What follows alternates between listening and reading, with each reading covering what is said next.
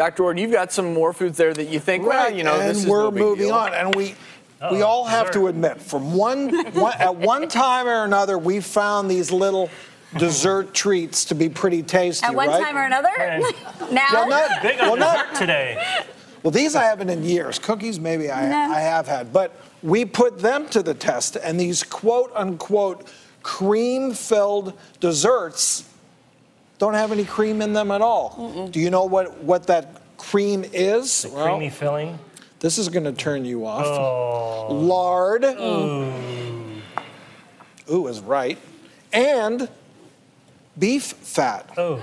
This is what's processed, that white beef fat. These two, sorry to put them in front of you, Lisa. That's okay. But this is what they're using instead of cream, and that'll make you think twice before you have these kind of desserts again. You know, I have a lot of parents ask me, you know, about all the BPA, the dyes, and the other additives and preservatives. And, you know, they're actually, what do I need to avoid? And, you know, it seems like each one of these things has probably a small effect, but when you add it all together, it has one big major effect. And I think that's a big reason why a lot of illnesses are on the rise. Autism, behavior problems, allergies, asthma. And, you know, you can minimize your exposure by just eating more food that you grow or that you catch instead of the ones that are manufactured. And Dr. Ord, why do you have benzoyl peroxide out there? Well, you've heard me talk about using it for pimples, right? It's Yes. a known benzoyl peroxide. We use it. I recommend it for acne treatment. Well, do you want it in your white bread? They do put benzoyl peroxide in white bread to make it more white. Oh. So the point is, lots of things in our foods, but the last one, and this may shock you, but what if I said that there's considered a safe amount of insect parts in your foods as well as quote-unquote rodent parts? 1 cup of pasta is allowed to contain more than 200 insect parts. Some people estimate we eat a pound a year of insects. Adds a little flavor. I have to tell you, this to me is shocking, but this doesn't scare me. I was gonna say, when you grow food, you're Yeah. going to get bugs on food, Right. especially if you're trying to avoid pesticides and things like that. So, And that's why I actually think I would rather have some insect parts in my food. What really scares me is insecticides and pesticides. You hit on this before. Pregnant women who are exposed to these things.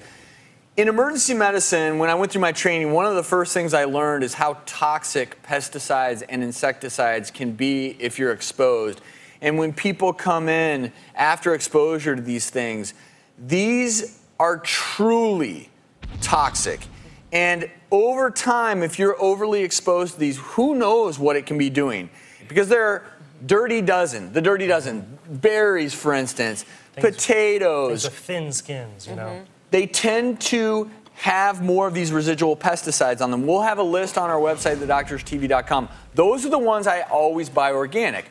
There are others that, you know, conventional versus organic may not be as big of a deal. Well, there's avocados. You know, that's not as important. But here's the last bit of takeaway that I think everyone can use the next time they go to the store. Number 1, the more natural the ingredient that you're buying, or whatever the food may be, the less likely it is to have either cancer-causing substances, insecticides, all these other things, food coloring. So remember these tricks. Look at the ingredients. The first 5 ingredients, obviously, those are the main ingredients in the product you're buying. If you see "ose" at the end of a word, that's usually code for a sugar or a sweetener. Like sucrose, mannitose, Right. things like that. Fructose. Monosodium glutamate, that's MSG. MSG, just say no. And enriched, you know what that means? That means the product lost nutrients in processing. They took out all the good stuff, then they enriched it by putting some back in. But enriched does not mean healthy. And you have to go back to, I mean, the FDA and food manufacturers, it's not all bad. People are working to make things better. And we don't have to be scared every time we go to the grocery store. We just have to be smart